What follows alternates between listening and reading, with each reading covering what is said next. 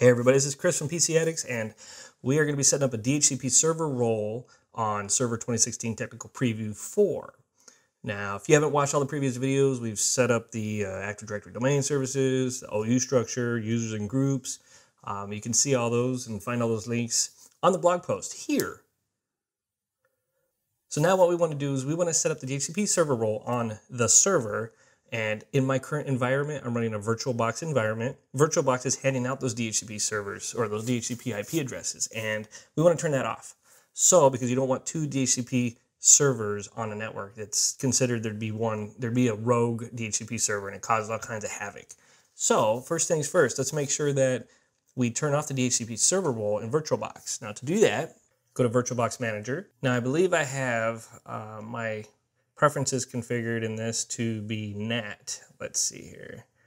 Network NAT for this server. We want to change that. So to disable a DHCP server, you don't have the option, at least I don't have the option real easily. So I'll show you a real easy way. But first, let me just show you. If you go to Preferences, you go to Network, there's nothing to configure here for our NAT network. So what we want to do, let's go to this. Let's go to Settings on the actual server. Go to Network and switch it from NAT to NAT Networking or NAT Network. When we did that, it says not selected for the name. So it's basically looking for a NAT Network name. Earlier when I tested this, when I switched it from NAT to NAT Network, it automatically created one there. So I deleted it so I can do the video, and I'm just realizing now that I guess it's not going to auto create the next one. So let's go cancel that. Let's go back into Virtualbox, Preferences, and we're going to go to Network. And under NAT Networks, we're going to create a new one. And we'll just leave it called NAT Network. Hit OK. Now let's go back into the server settings, Network, switch it from NAT to NAT Network, and it found it right there. So we're just going to hit OK. Now that we did that, I guess we could have done what we needed to do when I was in there earlier, but I got excited here. So we're going to go back into Network. We're going to click the Edit button on that, and we're going to disable supports DHCP. Hit OK. You can see the network that we're using, and that's the standard one that we've been using. So hit OK, hit OK. So that should prevent us from receiving any IP addresses. And I want to go ahead and go back over to our server. Let's go ahead and install this role so we can get that done. In our next video, we're going to go ahead and set up another virtual machine. It's going to be a Windows 10 machine, and we're going to try to bring it up on the network and see if this actually worked. So over in our server manager, let's go back to the dashboard because that's kind of where we want to start from, and configure this local server. We're going to go ahead and add roles and features. Now we have our wizard up. We could skip this page by default, but it's not like I'm going to be doing this often. So I'll just hit next. We do want to do a role-based feature, and we're going to select this server because it's the only server we have right now. And I don't mind the DHCP server being on this server. That's fine. We don't need a separate server like we did in a previous video. So now we select what roles we want to install. You can see we already have the AD services and DNS, which is part of that. And we're going to select DHCP server. It's basically telling you what it's going to do. We're going to add features. Hit next. Hit next. I didn't read any of that. To install it, do we want to restart the destination? Yeah, sure. Why not? It's not like it's in production at the moment. Yep. And install. And it finished. It probably took maybe a minute, if that. All right, what else we got here? So I guess we'll just go ahead and hit close, and we have our DHCP role here. It's all green and pretty, and so let's go ahead and configure it. Well, you know what? Let's go to DHCP and look at this. It says configuration required for DHCP server. All right, well, let's hit more. Post-deployment configuration. All right. So let's do this. Let's complete the DHCP configuration. It's got a little handy-dandy link. And we're going to hit next. Use following for the credentials. Yep, we're going to do the administrator account for that. And commit. And close. And let's close that. I don't know if there's a refresh button in here. There's not. There is one up here. Let's see if that refreshes anything. It says activated.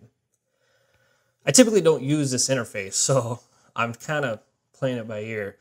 Let's just go into the old school tools and DHCP management console.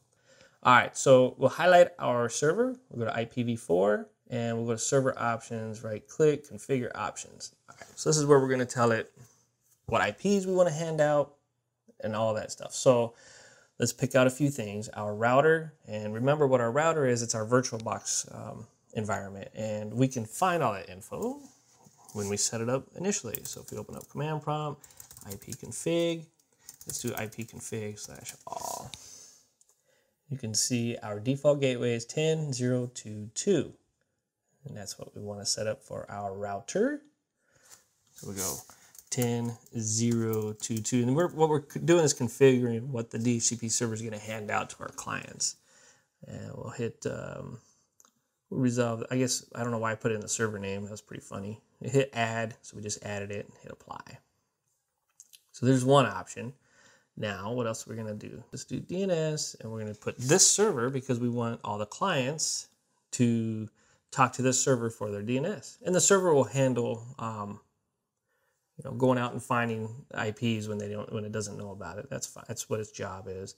So we'll go ahead and put in the 10.0.2.10. 10.0.2.10. Apply that.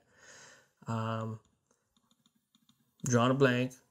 It's not often you do this unless you're setting up a new business or something. So I'm just trying to see if there's anything else we need to put in there. Nah, we're good. All right.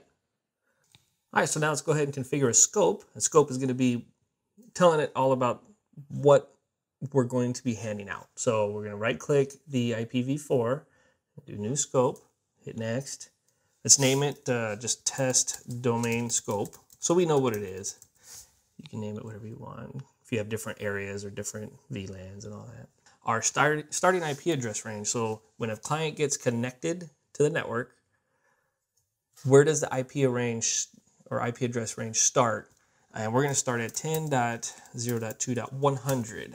That means we have anything up to 100 available for static IPs. If we have a lot of servers, printers, maybe we want printers to be up in there too. So then we'll end it at 10.0.2.200. I don't plan on having more than 100 computers and clients and stuff on this network, but we can deal with that later. The subnet mask is a class C, so we'll do 255.255.255. Next. Now exclusions, I'm not excluding any IP addresses because I'll set up DHCP reservations if we need to for printers, especially for printers. I don't have anything in the 100 to 200 range that I don't need to be handed out. So we'll just next out of that. The least duration, we'll leave that default. And yes, I want to configure options now. So the router, we'll go ahead and use, 10.0.2.2. That's the Virtualbox environment's gateway that we set within our server. So we'll add that. Next. DNS servers, it's going to be this server here, which we already have set. So we'll hit next. Win server, we're not going to be using Win, so let's just hit next. And do we want to activate the scope now? Yeah, I want to activate it and finish. So there you have it. We got our scope and address leases. We should have none in there at the moment. You can see the address pool is between 10.0.2.100 and 10.0.2.200. And we don't have any reservations yet, but we're definitely going to be doing that for printers. Use DHCP reservations for printers. Don't use statics. So then that's about it. We have our DHCP server set up. It should be working. Again, this is the first time I'm using that NAT network within Virtualbox. So I hope it works. If it doesn't, we'll find out in the next video and we'll fix it. But follow along and get your DHCP server set up, and let's move on to the next one.